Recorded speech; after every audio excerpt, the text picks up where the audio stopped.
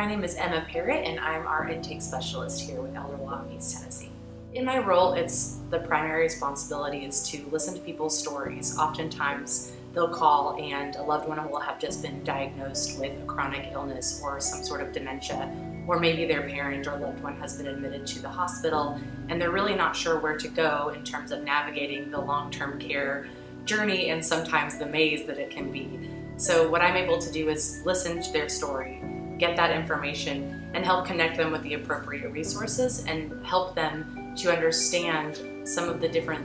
uncertainties that can arise and be able to give them confidence that they are in the right place.